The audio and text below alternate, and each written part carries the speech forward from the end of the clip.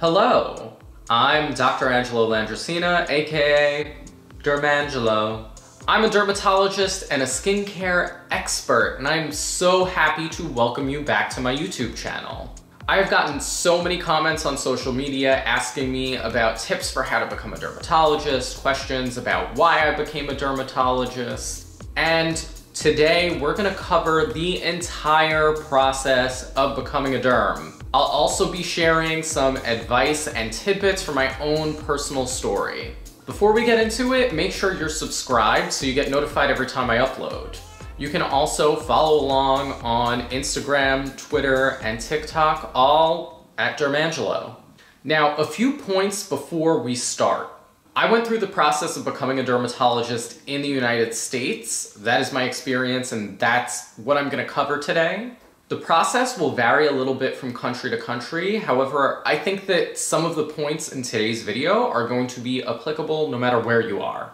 We also need to realize that the process of becoming a dermatologist or a doctor in general is going to be more difficult for different groups of people.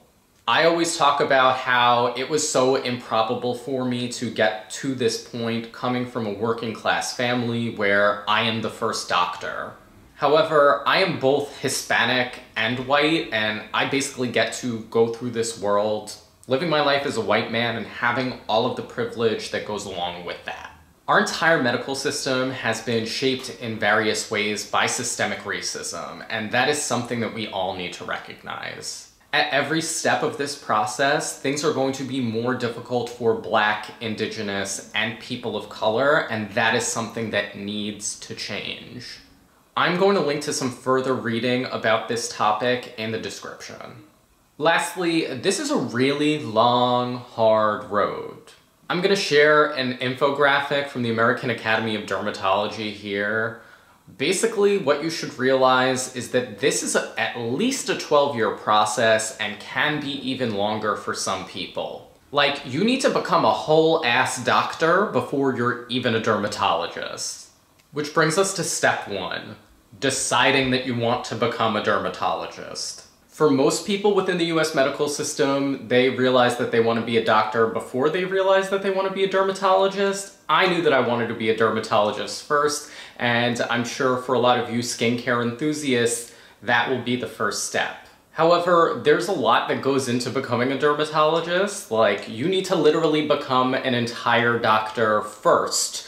So it's not enough to just want to work with skin. So I quite often tell young people that are looking for advice that, it's not enough to just want to help people to become a doctor. There are a lot of careers in which you can help people. In much the same way, just wanting to work with skin and work with people with skin problems, becoming a dermatologist is not the only way to do that. It takes a lot of dedication, so you really need to know that this is the career you want.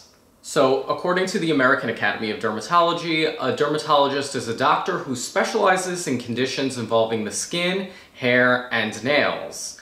A dermatologist can identify and treat more than 3,000 conditions. These conditions include eczema, psoriasis, and skin cancer, among many others. For me, I realized that I wanted to become a dermatologist when I was a teenager. I always say I was a really weird kid in that way. The first step for me was looking around the community that I grew up in South Brooklyn and realizing how people related to their risk for skin cancer, specifically the risk posed by sun exposure and tanning beds. Now, when I was a teenager, everybody wanted to have bronze skin, and they would go to any lengths to get it, whether that be baking under a tanning bed, laying out on the beach, covered in baby oil, or even getting spray tans. For me, it kind of baffled me how people acted about these practices and how they did that risk assessment, even though they knew that tanning could increase their risk for skin cancer. I compared it to how people acted about smoking and how it increased their risk for lung cancer. I said to myself, if people wouldn't do stupid things to their internal organs just to look better, why would they treat their skin differently? And this clued me into something really important. Our skin, hair, and nails are really important to our social functioning. They can say a lot about who we are, about our personalities, about our overall health. This could manifest in really beautiful ways. Think intricate makeup, beautiful nail art, meaningful hairstyles. It also means that when people are afflicted by skin disease, it's not just physical symptoms that they suffer with. Skin disease could also lead to serious social impairment. It could affect the way that other people see us, or even the way we see and feel about ourselves. That's where my passion for dermatology started, and as the years went on, I just fell in love with the specialty even more. Which brings us to step 2, getting a bachelor's degree. I've actually gotten a lot of questions on Instagram about what to focus on in high school and what people should do before college to prepare themselves to become dermatologists. In general, just get good grades and make sure that you get into college. If you want to learn more about the skin or dermatology for, your own pleasure, go for it. But the most important thing is to make sure that you get into college. Once in college, you'll have to have a pre-medical concentration. At most colleges, pre-med is not a major, so you'll also have to pick a major too. So for me, I went to New York University. I was pre-med, and I also decided to major in Spanish. The reason for this was I said, this was the last time that I was going to get to study the humanities like this, and I thought that being fluent in Spanish would be very helpful to me as a doctor, and it turned out that that was correct. So what are some tips that I have for this stage? If you know that you want to be a dermatologist when you're in college, the most important thing is to do well in those pre-med classes, do well in all of your classes, basically get good grades. Prepare for the MCAT, which is a standardized test that is required for admittance into medical schools in the United States. I would say don't think that you're going to be able to just take the MCAT without taking a course. Much of what I remember from the MCAT was that it was not truly just a measure of your knowledge. It was also a measure of how good you were at taking that specific test, and I'm very glad that I took a prep course for it. In addition to that, you're going to need some recommendations from your professors, so try to form relationships with those teaching you. Step 3, get in and go to medical school. In the United States, you could become a dermatologist with either an MD or a DO. These are different kinds of degrees, both of which make you a medical doctor. However, the process of getting into medical school is pretty difficult. According to the AAMC, in 2019, out of 53,371 applicants to medical schools, only 21,869 made it in. That's 41%. When you're trying to get into medical school, they'll be looking at your grades, extracurriculars, your letters of recommendation, how well you did on the MCAT, and basically just who you are as a person, how well you do on the interviews.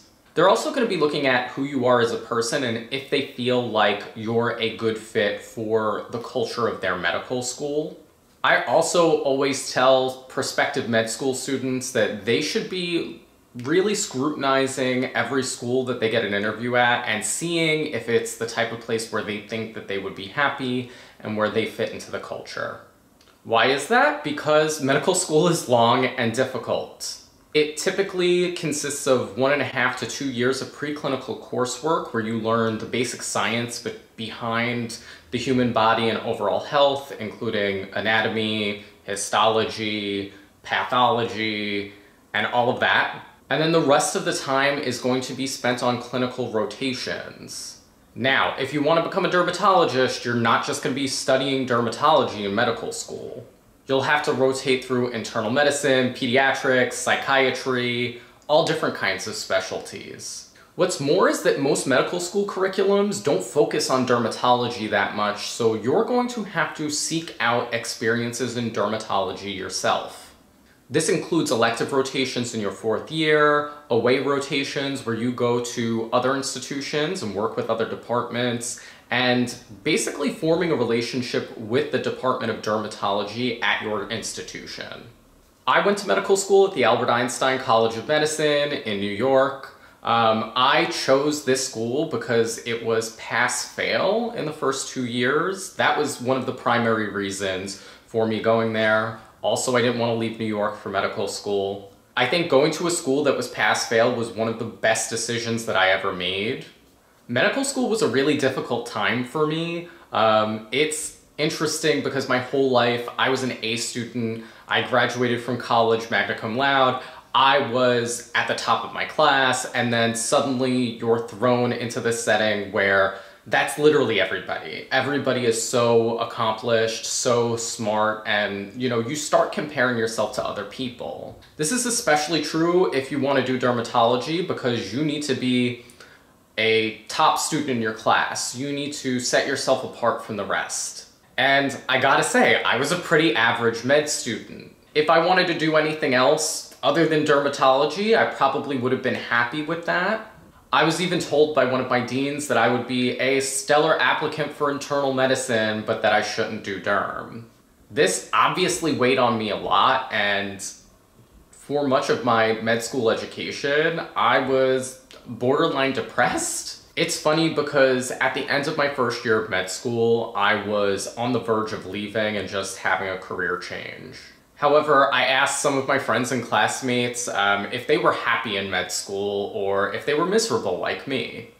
And almost invariably, people told me that they were unhappy too. Medical school is really not easy, and I feel like I got through it by pure grit, determination, having great friends that really supported me and helped me out, and also because I kept my eyes on the prize the whole time. Well, I did start to entertain going into different specialties such as reproductive endocrinology or emergency medicine. I always came back to derm.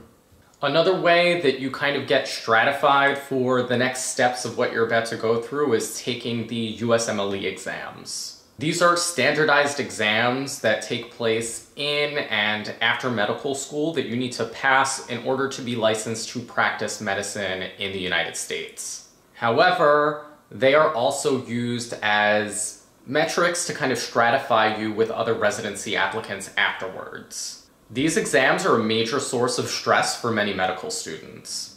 Which brings us to step 3B. This one's optional. It's doing a research fellowship in dermatology. This is something that's a little bit more common for med students on either the East or the West Coast. It's where you take a year out from school to devote solely to doing dermatology research and working with a dermatologist who will be your mentor. I did a research fellowship, and I must say it was life-changing for me. Just when I had almost lost hope that I would be able to become a dermatologist, I got to spend a year focusing on it and remembering why I loved it. So my research mentor during my research fellowship was Dr. Adam Friedman at Albert Einstein College of Medicine at that time. And he is literally everything that you would want in a mentor, and these are some things that you should look for if you want to do a research fellowship.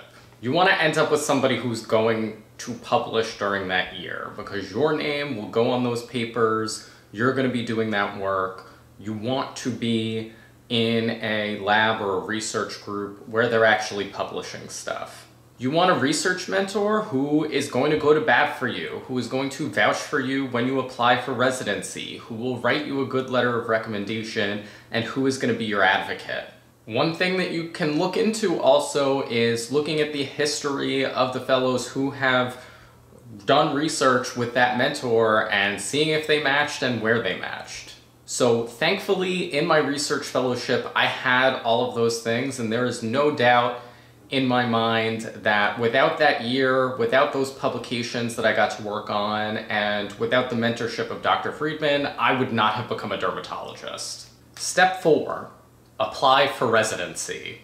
Getting into a dermatology residency is extremely difficult. The way that you get into residency in the United States is through a process called the National Residency Match Program. Basically, you send out applications to as many residencies as you want. Those residencies decide out of those applications which people they want to interview. You then interview for the residency programs, and rank those residency programs in the order of desirability for you. Meanwhile, the residency programs rank everybody who interviewed with them in order of desirability, and then a computer algorithm matches you together. It does this by trying to maximize the number of high-level matches on everybody's lists, and supposedly it does favor the desired program of the applicant. According to the NRMP, in 2017, there were 651 applicants to dermatology programs, and out of those, only 423 people were matched into dermatology residency positions. Now, what kinds of things are residency programs looking for? Obviously, good grades. In addition to that, good scores on the USMLE exams. Thirdly, good letters of recommendation, and a lot of times they're looking for letters of rec from people that are well known within dermatology.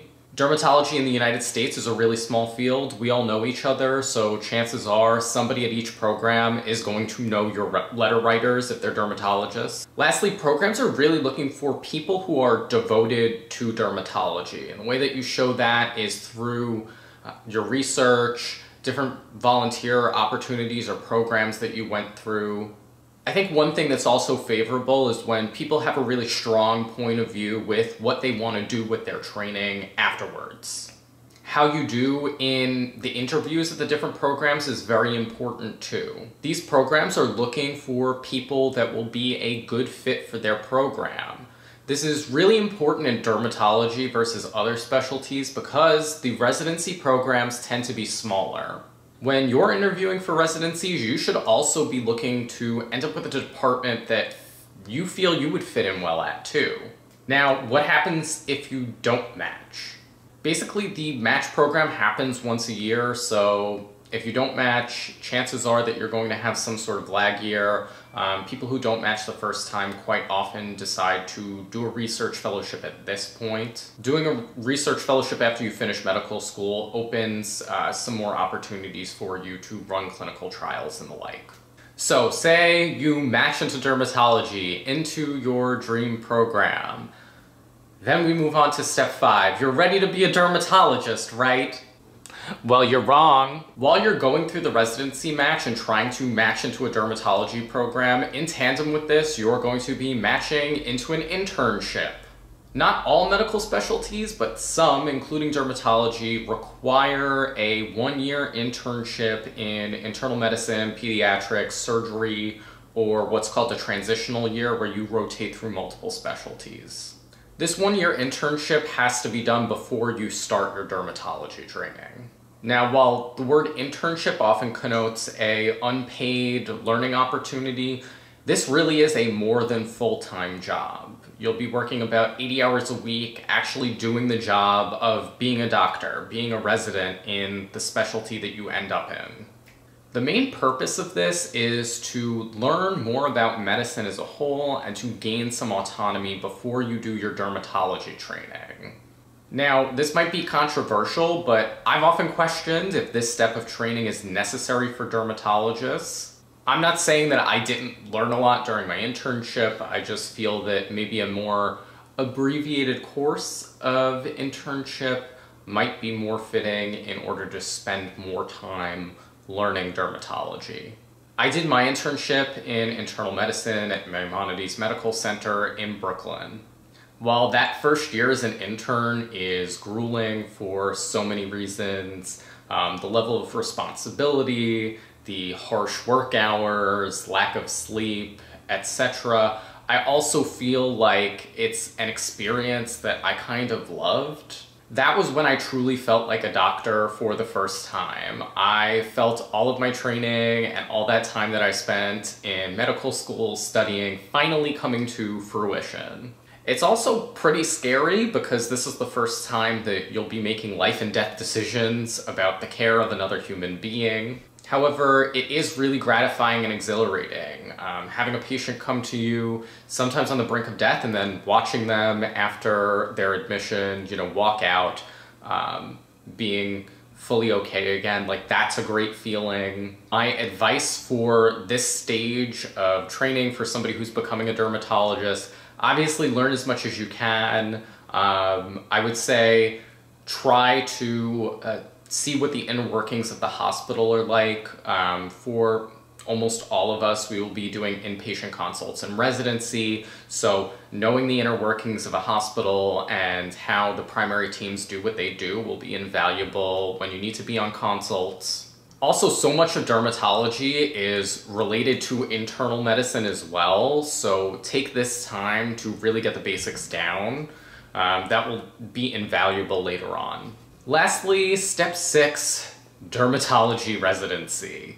This is 3 years spent really learning dermatology, learning the ins and outs, the disease processes, the treatments. While residency programs vary, in general, this is the time when you have your own patients, and you will also have attending doctors who will be checking over all of your work and making sure that you're doing everything safely. Good dermatology programs include medical dermatology, surgical dermatology, cosmetic dermatology, pediatric dermatology, and dermatopathology. Now, dermatology residency doesn't just include clinical work. A good amount of time is also spent in didactics. I would say probably more than any other specialty, dermatology residency requires a lot of time spent studying, learning the science behind skin diseases, learning the histology of skin diseases, even learning about really rare diseases. I did my residency at George Washington University Hospital in Washington, D.C., and I really could not have asked for a better residency program. My training there was so well-rounded and prepared me so much for the next stage of my career. I think one of the hardest parts for me was being able to juggle my clinical duties and then also find the time to study and have a personal life, and that was part of the growing pains for me. Some of my, attendings in residency had told me that, in the beginning, it seems like I was having a really rough time, and I think that that was true. It is a bit of an adjustment to finally have to be responsible for patients, and then to finally actually be learning dermatology after so many years. I'm glad that I was able to overcome that rough period in the beginning and eventually prepare myself to be doing it on my own. I was able to find some form of work-life balance to actually, study for the board exam that comes after residency, to become a better surgeon and to really hone my cosmetic skills. And I even found the time to launch my blog and my entire online platform, which you all now know and love. Now I get to go forward to the next stage of my career, which is being an attending dermatologist. And there you have it. There is the breakdown of how to become a dermatologist. If you have any more questions about what this process entails, leave them in the comments below and I will answer as many as possible. As always, if you like this video, make sure you hit the thumbs up down below and subscribe so that you get notified every time I upload. Ciao!